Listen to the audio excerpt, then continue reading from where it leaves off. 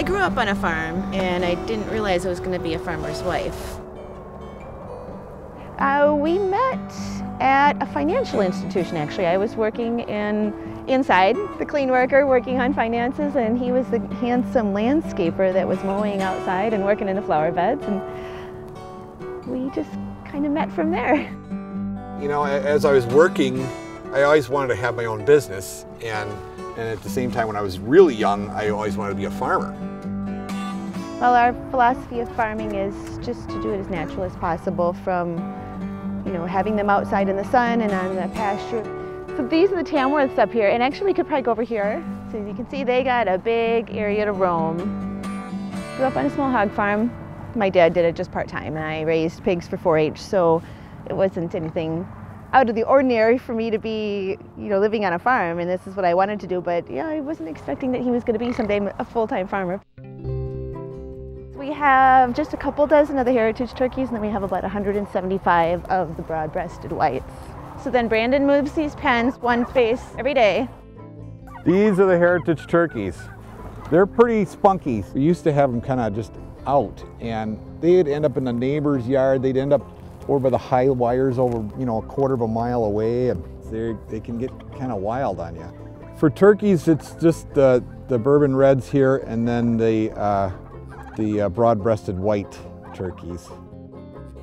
These are all pens that have started at the top of the hill by those trees up there.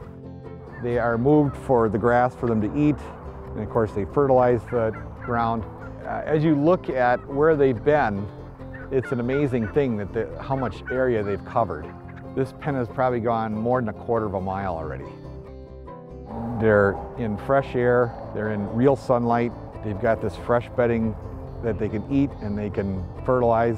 I mean, they take 6 months to grow to a size that's half of what their commercial sisters are at. What you get is a more flavorful meat. When we first started farming in the late 1990s, we had to educate people a lot because people didn't know what it meant to have pasture-raised meat. We had to teach them why it's better and how, try to get the product into their hands to show them, how it tastes better. Like with the cattle, we are moving them to new pasture every single day or every other day. The hogs, they kind of stay in this area for a couple months and they really rip it up, and then we'll move them into a new plot. The quality is so much better that we've decided that quantity doesn't matter as much. If we can offer a quality product, our customers are going to keep coming back, and we don't have to grow as much to sell and to make a living. This kind of farming isn't massive. I don't have big machinery and hundreds of acres to farm.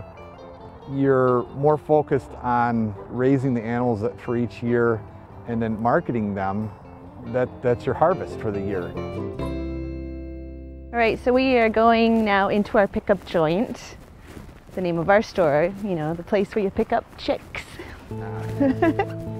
We started to do a farmer's market back in 2004. It was the first year we did the West Bend Farmer's Market.